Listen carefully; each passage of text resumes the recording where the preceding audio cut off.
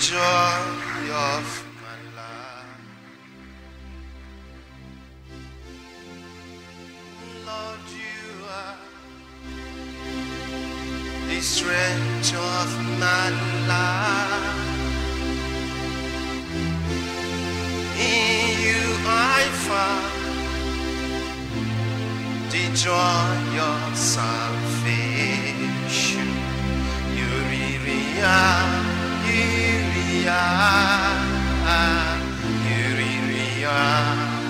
Lord, you really are.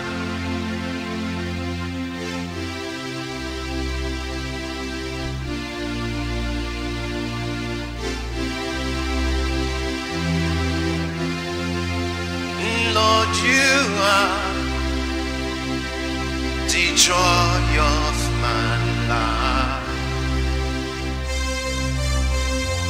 Lord, you are the strength of my life.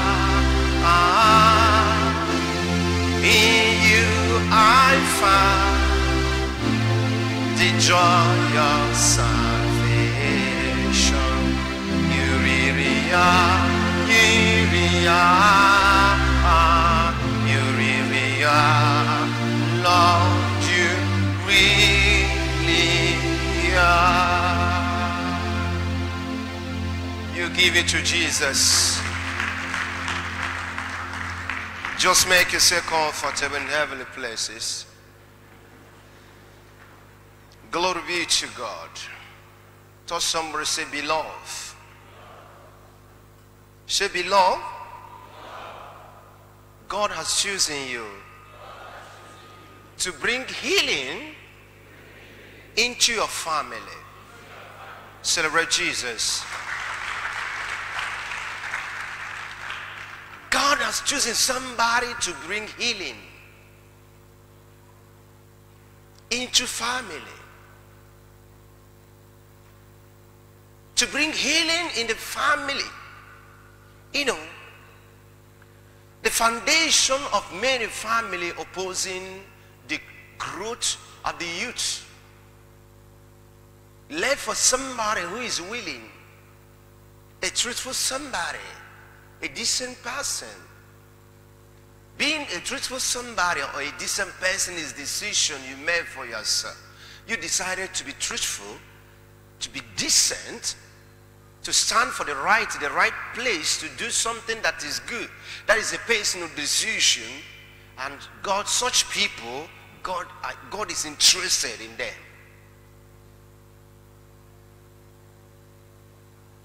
So many families today, many families, they are sick. They need the healing of God. Do you know why I say they are sick? Your own family, my own family, some of our families are sick and they need the healing of God. Somebody say, I need God's healing. I'm not here in the church. You need God's healing in your life. Because if God permitted you, if God permitted me, and the healing of God began to manifest in my life, you see different things, revival, testimony. But when you keep quiet, you just fall apart like others. What is happening to my elder brother also happening to me. What is happening to my younger sister is also happening to me. What is happening to our family also happening. This is what we experience in the family. But if you can get up, if you can get up and stand against it, the healing of God will take place in life. He taught you for healing. He speaks to you and you are healed. He blew the breeze into you, you are healed. God heals people that are interested. When Jesus Christ was, he said, do you believe? He said, do you believe? If you believe, you are healed. So how can I believe? You convinced yourself. You minister to yourself. You believe that I'm going forward, no going back. You make this decision. The time you began to make decision is the time healing is coming. But if you don't have any decision of believing in your life, no matter how many friends I keep, they cannot influence me, because I believe, I know what I'm fighting for. Jesus Christ said, for ye that believe, we have everlasting life. What is everlasting life? Nobody lasted forever. Your belief will bring everlasting revival. Whether you are dear or you are not dear, that is everlasting life. Are you catching what I'm saying? Now, I believe, no matter how you want to see, in the record of my home, in the record of my family, I broke the yoke of paganism. It has been recorded that one of our sons brought church in our home, and he was the light of our house. And when the youth are looking at him, they were competitive and trying to meet up like him. Everlasting record. Whether I'm dear, I'm not dear, the record is growing. The record is there. Somebody brought changes. You bring changes. The changes you are seeing in the family, somebody brought it. It was not so from the beginning of the record of the family. But I'm going to tell you something good. Somebody say, I love Jesus. So I'm taking you to the book of Genesis, chapter 37. Genesis chapter 37 from 1 to 3. Glory be to God. And Jacob dwelt in the land wherein his father was a stranger, and in the land of Canaan. These are the generation of Jacob. Joseph, being 17 years old, was feeding the flock of his father.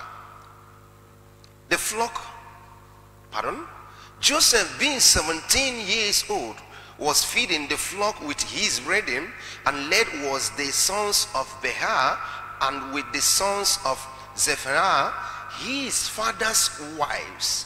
And Joseph brought unto his father their evil report. Verse 3 being the last.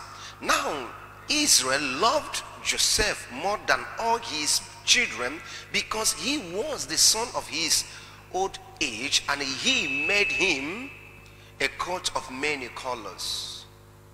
Coat of many colors. Good. Now Joseph was 17 years old, and then 10 of them were his senior from the same father, and his senior Benjamin. So which means, if you see the gap of his brethren, because just Jacob being our father has 12 sons. When you look at the gap of other sons of Jacob, then this guy was 17 years old. But from the day he came into the family, he saw something, that all his brothers, they were all sick. What did I mean by sick? Do you think that it's only when you are feeling feverish, you are sick? Sickness has a lot of, we have a lot of sickness. They are sick in the sense that they are old men. 10 of them were his senior, and he was 17. The Lord said, and Jacob made Joseph coat of many colors, because he was a child he had when he was old. But it's not so. Something prompted him, because Joseph was not the last. The last, it was Benjamin. I get what I'm saying? Because of the life of this young man Joseph, the way he think, the way he acts, the way he was living prompt his father Jacob to look for gifts to give to him. You know, giving somebody gifts determine what that person offered to you. It will prompt you to, I'm gonna give him gift, I'll give her gift. I get what I'm saying? It was because that Joseph was trying to bring healing into his family lineage. All his brothers were sick. How? They are grown up. They were grown up. But they were not thinking about their own personal welfare or to establish their own personal business. All their attention and their mind is towards their father's inheritance. Can somebody catch up? Hallelujah. I think I'm telling somebody here. Joseph was not interested in his father's words. All these earthly men born by our great-great-grandfather Jacob, all of them, Judah, name them, all of them. Judah was the first. The Hebrew called him Yahudan. Yahudan or Judah. He was the first son. All of them, they focus on Joseph. Just read just verse 2 of the same chapter. 37 verse 2. There's something I want you to see there. Verse 2 of the same chapter. Thank you. 1 to go. We read it.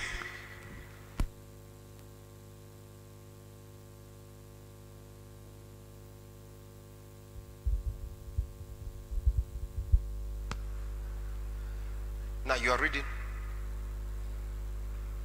Thank you, Jesus.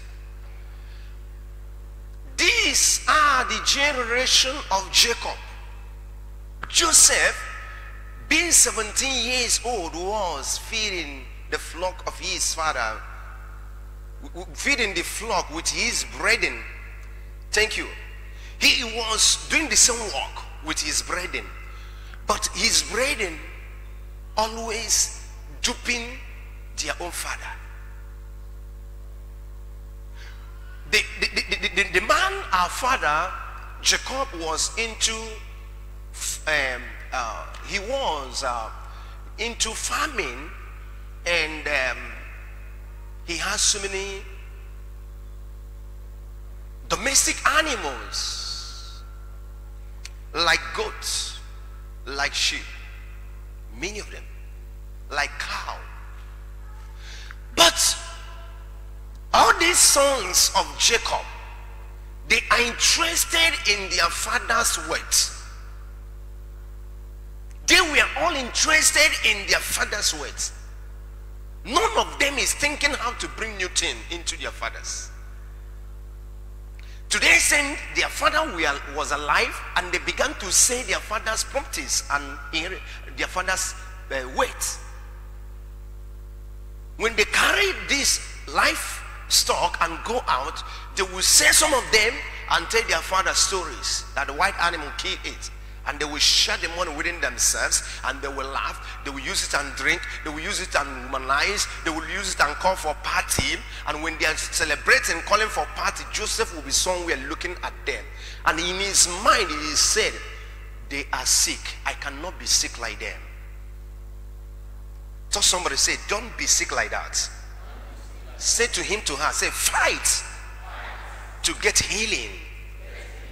They were all sick and blinded. When you are telling them the truth, they will see you as an enemy. Before God began to show revelation to Joseph, Joseph had decided to live a unique life to fight on his own. When you are not sick, you receive revelation. When you are sharing the revelation with some people that cannot understand, they will be against you. Say, don't know what you're doing. I remember 2 years ago and last year, can somebody be a witness here? I was telling you people about this new market. I was telling you something about that new market.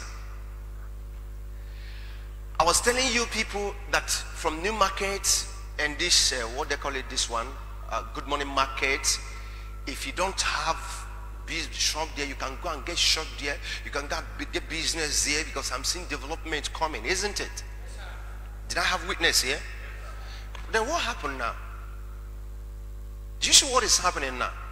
And I told you, if you don't have land, this area and this town, trying to purchase land, because I'm seeing a great development coming in this city. But if I'm saying some people are laughing, but some people were interested, trying to understand what I'm doing. So what am I saying? Joseph had that sound spirit and seek the face of God for healing. I don't want to be like my brothers. I don't want to be like my brethren. I want to bring healing into my family. God, how am I going to go out from this family? God, how am I going to move out to fulfill my vision? I want to bring healing. How can a grown-up man, what you are thinking is your father's inheritance. You never think how to acquire your own so that someone will inherit it. You never think like that. It's not a crime that someone will inherit his own father's wealth. But why is it that all of them, 10 of them, minus Joseph and his younger brother Benjamin, they were not interested? Among these grown-up elderly men, 10 of them, they are unmarried and have their own children. All of them focus on their fathers. What does that mean? They are sick. A full-fledged man, you never think about yourself. A full-fledged man, you never have a plan. You are sick. When we are talking A, you are reasoning B. When you are talking B, you are reasoning A. At the end of it, you remember where you were. You are sick. And Joseph said, I can't live my life like them. They are my brethren, but I can never be like them. And when he had that sound thought and was healed by God out of their brother's altitude, God began to show him revelation. When you have the decision of the life you want to live, God will start giving you revelation. And your revelation is where you are heading to. He said, I saw myself in a revelation that's you people, my brethren, bowing down to me. I don't know what that means. He doesn't know the interpretation of the revelation, but he knew that it was revelation, and the revelation was disturbing him. Why wouldn't they bow down to him? They rely on their father. Why? He is focused of what to be on the earth. Because our father's blessings or our father's word, if 10 of them share it while I go out and acquire my own, we cannot be the same. I'll be higher than you, meaning you bow to me. I don't know what I'm telling somebody here.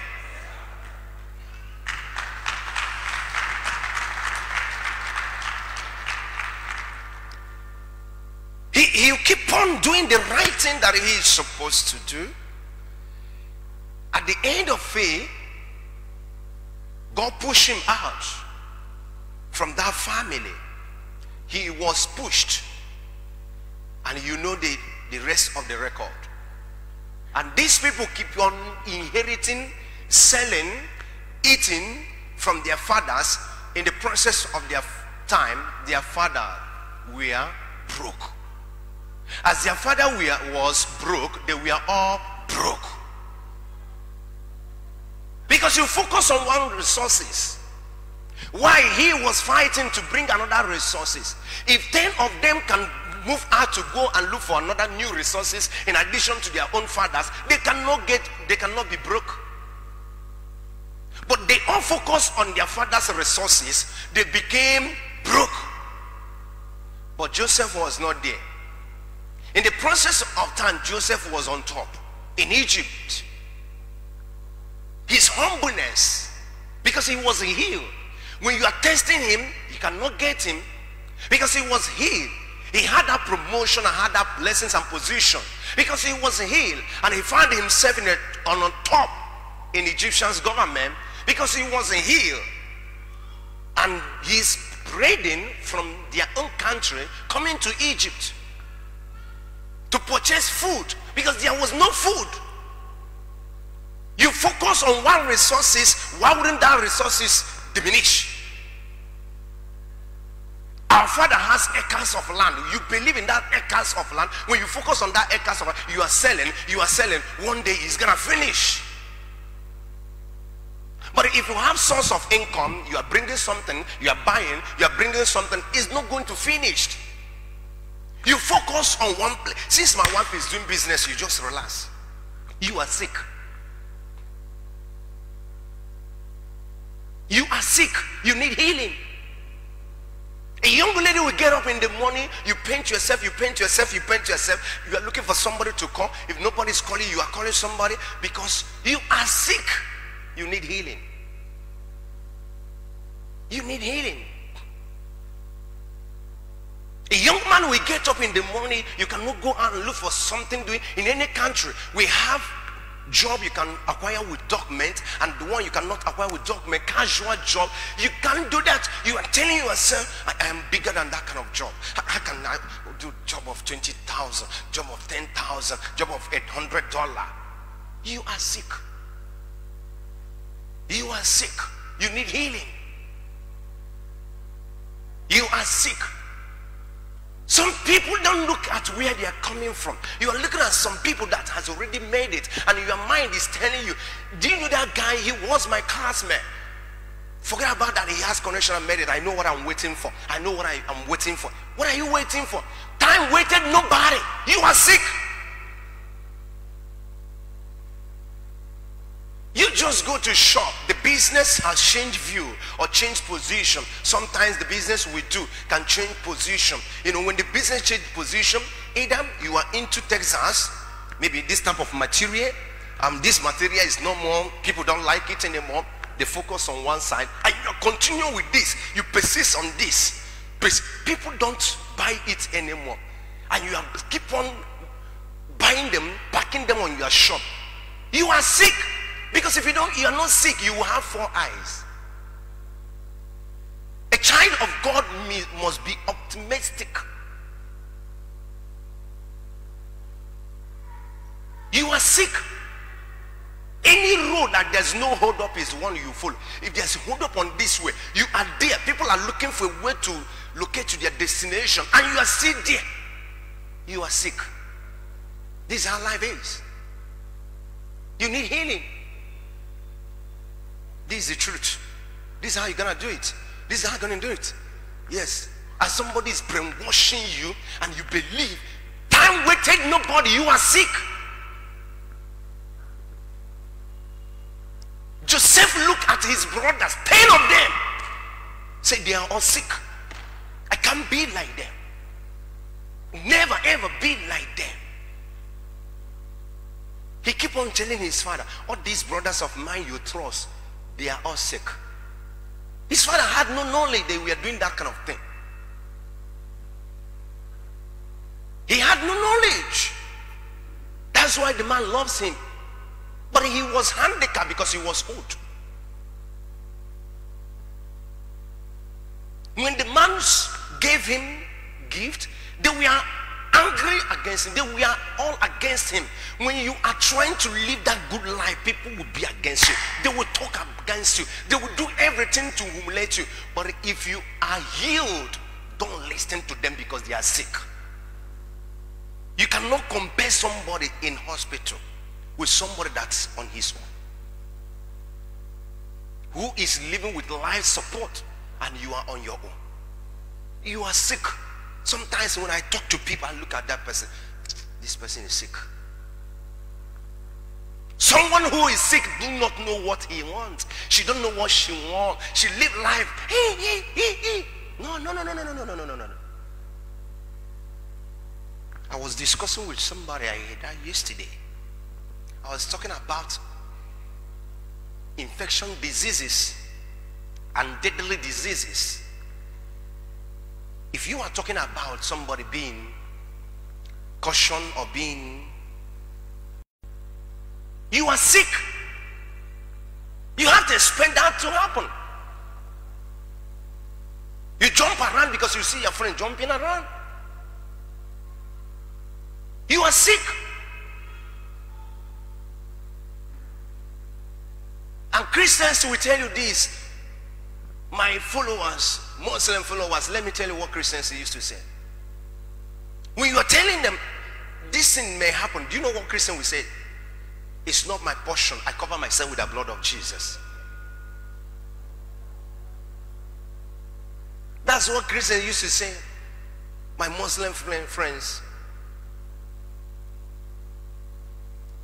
Christians believe that they can be healed with that thing they say. How many times have you gone to church? Some of them are going to church. You're not going to church for salvation. You're going to church because this is our church. This is our pastor. We are. You are who? You are sick. You are in the presence of God. You are hearing the gospel time to time. There is no transformation in you. What does that mean? Someone is sick.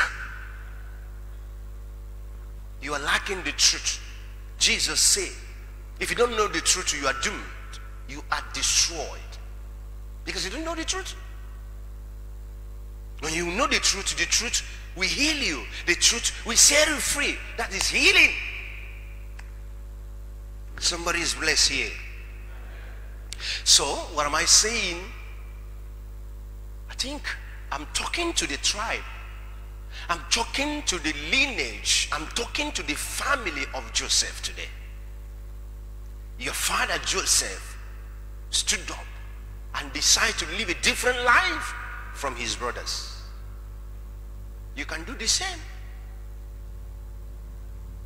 When these people were dying in hunger, who brought food to them at the later time? It was Joseph, the rejected child. He was rejected because he was healed. Why these people were sick? A sick person rejecting somebody that is living in a good health.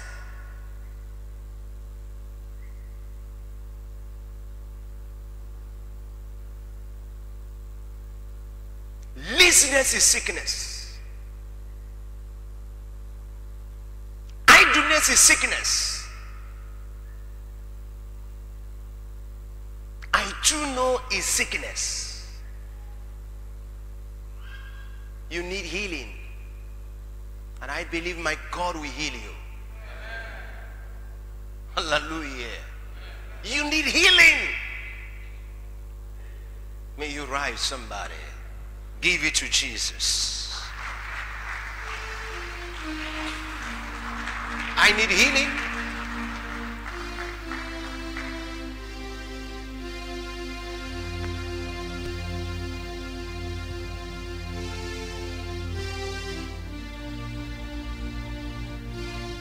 Today I bless God for your life. Somebody say, I need healing. Say it again.